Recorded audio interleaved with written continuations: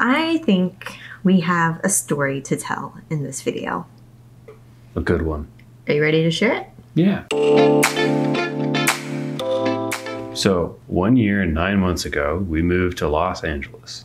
I took a new job, and the goal was to move here to understand the customers, the sponsors, the whole thing. And then once I was fully trained, we would move to Colorado Springs. Well, the day has finally come. We are finally moving. And where are we moving to? Are we moving to Colorado Springs? Nope. We're moving to Kansas City. Did we say that at the same time? Sure. Okay. So with Kansas City, it's obviously not Colorado Springs. Duh, Kyle. So I ended up getting a promotion at work and moved into a different part of the organization and am doing some new stuff, and they allowed me to work remotely from Kansas City. So we get to move in less than 10 days from the filming of this video. Oh my gosh. Yeah. Let's back up. Why Kansas City? Why did we say, nope, not Colorado. Let's do Kansas City instead? What was the driving factor? It's family. It's a family decision. Justine's whole family lives there. I mean, and extended family and all that. I have family in Nebraska and other parts of Kansas. And our daughter gets to experience her aunts and uncles and grandparents and all the great things that go with living close to family. And then we might actually get like an occasional date night. Like if grandma and grandpa or an aunt and uncle want to hang out with Quinn for an evening or an afternoon. Okay. You know, maybe. Hey, yeah. It's like, hey, we could go out on a date. Like, what an idea. Mm-hmm. You know, because in California, the date nights were just so expensive. By the time you went out for dinner, you had a couple of drinks, you paid for the Uber, all that stuff. And then you came home and then you paid for a babysitter on top of it. It's like a $300-$400 a night. And it's like, yeah, geez, this is expensive. And we kind of realized that moving to Colorado would basically put us in the same situation as what we've been experiencing since living in California. We're still basically doing everything on our own and building community all over again and really hiring and help. Yeah, hiring our village, if you want to call it that. Yeah, like nannies and babysitters and whatnot. And what we realize is like, not just that, we don't want that for Quinn. And we also realized like, the time with our parents, I mean, you were like, not to be morbid, but I mean, everybody's getting older. And so we want to make sure that we enjoy our time with our families. So yeah, I mean, the math is there, because right now we see our parents twice a year, maybe a little more than that, but let's just say it's twice a year. And then if you speak at averages, we've got 15, maybe 20 years left with them. So then we're going to see them another 30 times in our lives. Like, that's just a wildly low number to think about. Yeah. And we don't want that. So it's and our parents don't want that either. Yeah. A lot of our vacation fund was spent going back to Nebraska or Kansas City. And now we're like, well, we get to keep that money, and now we get to use it for family vacations to really fun parts of the country or even internationally, which Kyle and I have always had a high value on international travel. We were just talking about that last night with my cousins, like going to Japan is on my bucket list. And so it's nice to know that the bulk of our vacation fund will actually be spent on seeing new places instead of going home. Right. So I have a couple of questions that I listed out here that I thought we could go over together. Okay, so we're moving to Kansas City. Did we buy a house? Almost. We put an offer in on a house. We almost did. But we backed out because it was the outside of the house was beautiful. Like, curb appeal was great, square footage, available space, because we're both going to be working from home, so we need working spaces and living spaces and all that stuff. But we just it needed way too much updating. The remodeling factor there was just way too much of a price tag or dollar amount, so we walked away. We withdrew our offer. We didn't physically see this house in person. My parents went with the realtor and they basically FaceTimed me while they were walking through it. And honestly, don't recommend, because as somebody's FaceTiming, they're going like this. Of no fault of their own. They want to show you everything. But I was like, I am getting seasick. I'm going to have to call you back. So then I realized, oh, we need to physically be there in person in order to get a sense of the community, the neighborhood, you know, what's around us, and the physical house itself. So what kind of house are we looking for? Like square footage, bedrooms, all that stuff? Oh gosh, it's got to have enough bedrooms with a spare bedroom for guests to stay in. We got to have 2 office spaces. I find gyms, like public gyms, to be really disgusting. I'm one of those germaphobes, and so I really like my own gym space. Like, we talked about a finished basement with a wet bar. Yeah. With a puzzle table. We're super into jigsaw puzzles. I don't know if we ever told you that, but we, especially during the holidays, like fall into winter, we love doing puzzles. And Quinn has gotten into puzzles too, so it's awesome. So the houses that we're looking at are giant. I mean, we're talking like 3,500 square feet. Yeah. And the mortgage with taxes and everything included is cheaper than our rent we're paying right now. It's just wild. So cost of living is going to be great. I mean, one of your questions on here is like, what are you going to be glad to leave behind? And the first thing I'm going to say is the high expense, the high cost of living, the high daycare cost, the high rent, the high, you know, everything, the high food prices, the how you got to pay for parking everywhere you go, all that stuff. I mean, I'm definitely not going to miss that. As you're talking, like I'm starting to get emotional. Last night we went out to dinner with my cousins. I was like, I feel so numb to it. But honestly, this is like, we're filming this on Sunday and I'm leaving a week from now. Like I'm leaving next Sunday with Quinn. Yep. And the next question, what will you miss most about SoCal? Here for close to a decade now, and for me it's the weather. Sometimes I miss the heat, like those nice pool days where it's warm out. Here it barely gets warm enough to get in the pool. Yeah, it doesn't get so hot because we're so close to the ocean. Yeah, but at the same time, it'll be February. There'll be some Arctic blast going through the Midwest. It's negative 20 degrees back home, and we're like, yeah, it's 65 here. I got a sweatshirt on and the window's open. How you doing? So I'm going to miss that part. I'll miss the food scene. The food in LA and food in SoCal there's a lot of diversity to it, and it's really tasty. What I'm going to miss the most goes even like a level deeper than that. It's when we first moved to San Diego in 2015, we moved for Kyle's job. And so I left my job in Kansas and I did not have anything lined up in San Diego yet. And I thankfully secured a marketing contractor position with a company that was within walking distance to our apartment downtown. Yeah, this whole time we've been a single family car for just shy of a decade. Yeah.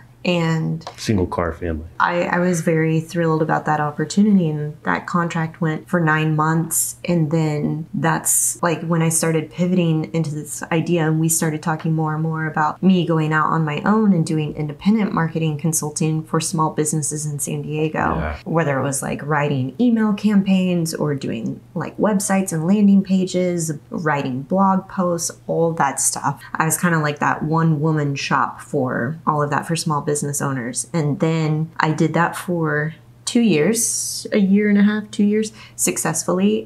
But it wasn't fulfilling me. I wasn't passionate about it. And then Kyle was like, well, you're really good at the personal finance side. Like, why not make a business out of that? Yep. And I was like, oh gosh, I had so many self-doubts. And I think that's part of, like, I'm getting into that story of what I'll miss most about SoCal is because like my business was born here. Like I grew so much as a person. Yeah, it's your origin story. As a business owner, like San Diego was so welcoming around entrepreneurship, no matter what level you were at. If you were doing a startup incubator or if you were a solopreneur like myself, who's like, I'm a service-based remote business owner. These are the things that I provide. And San Diego was like, yes, like right on. Here's what we can do for you. Here's these meetup groups. Like I got to meet Pat Flynn, who at the time I was just like, oh my gosh, fangirling out about.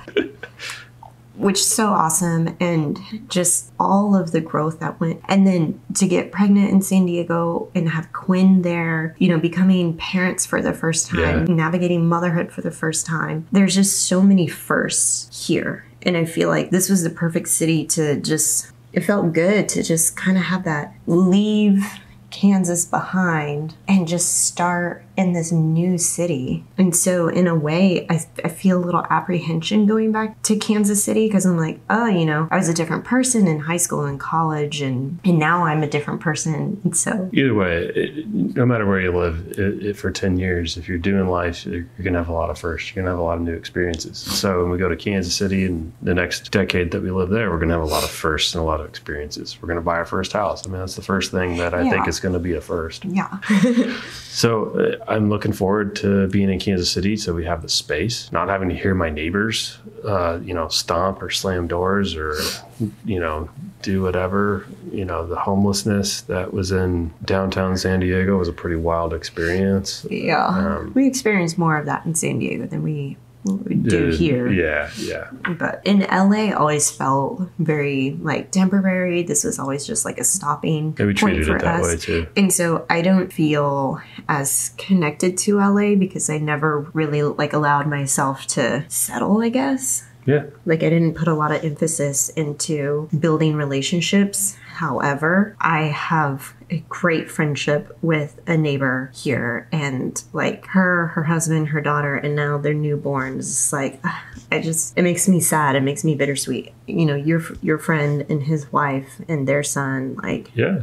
Absolutely. Yeah. I mean, we made some good friends here. I mean, yeah, we're cool people, so we make good friends, right? Well, yeah. I mean, come on. You don't hang out with us. Yeah. But, and maybe that'll be the same thing in Kansas City. And like I said, when we were living in Manhattan, Kansas, small town, I was like, oh man, we're going to get to San Diego and our best friends are going to be waiting there for us. And how spot on was I on that prediction? Yeah, we got lifelong friends that we have in San Diego. Yeah. Just met up with one of my really good girlfriends from San Diego. We went to Las Vegas and did a girls' weekend, and now we're talking about every single year we want to do this as an annual little retreat between the two of us, which is great. Great. Get ready. Great. But, there's going to be people in Kansas City, a couple, a family, whomever. Oh, yeah. Friends that I don't know. You make friends wherever you go. You're too social. We're too social. Yeah. We're whatever. We'll make friends. I think the thing that's going to be the most challenging about being in Kansas City is going to be winter. I think winter's going to come and it's going to have, you have winter and then you have second winter because it's 1 week where you're like, wow, it's 50 and this is nice. And then it snows again and you're like,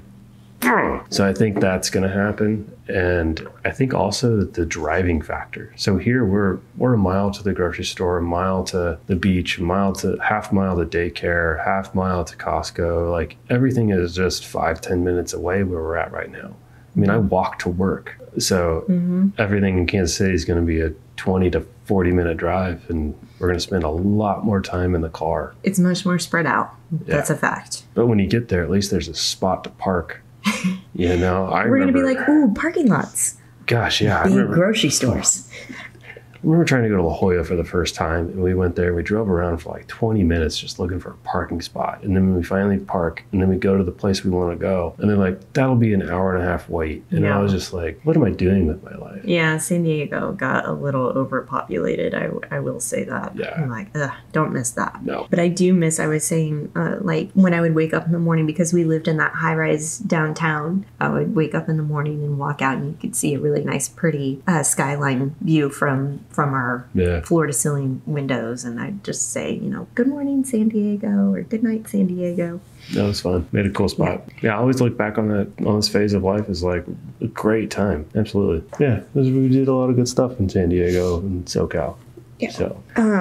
Yeah, life changes are tough. It's stressful. I mean, even if you were moving with Jesus, it would be a difficult time. Because it'd be did you get all your sandals? And he'd be nope. And you'd be okay. What are you doing? Yeah. So it's a stressful time. I'm actually gone for a week for work. I get back on Thursday night, and then the movers show up Monday. So it's this is crazy. We're going through this big thing, so we're giving each other a lot of grace. We're giving Quinn a lot of leeway. We're just let's try to just make this as easy, as smooth as possible.